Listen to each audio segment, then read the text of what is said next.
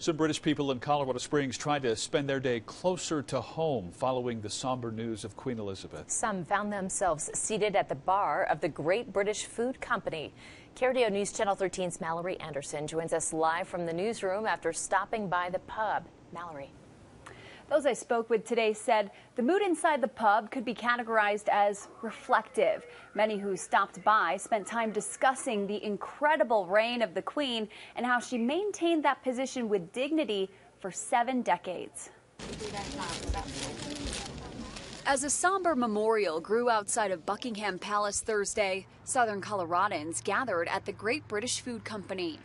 Though they were thousands of miles away, they were still reflecting on the impact of Queen Elizabeth's passing. I wouldn't say sadness, but a sense of nostalgia about the passing of what is an incredible era, really. Nick Davey is originally from England, but has spent the last 16 years in Colorado Springs.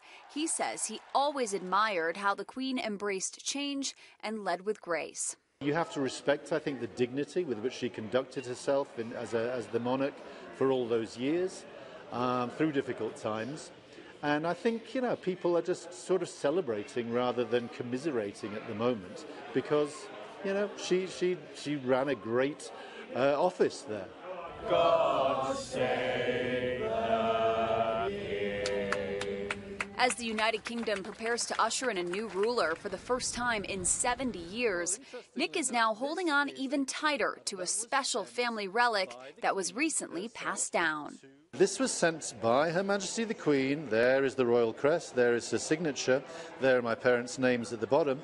And this was sent to them on their diamond wedding anniversary. So as 60 years of married life, the Queen respects that by sending a card to anybody who reaches that landmark occasion. So there we have it, a card from the Queen to my parents.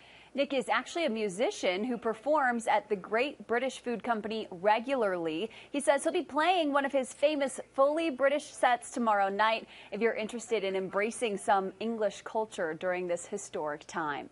Reporting live in the newsroom, Mallory Anderson, KRDO News Channel 13. I imagine he will have a crowd. Mallory, thanks.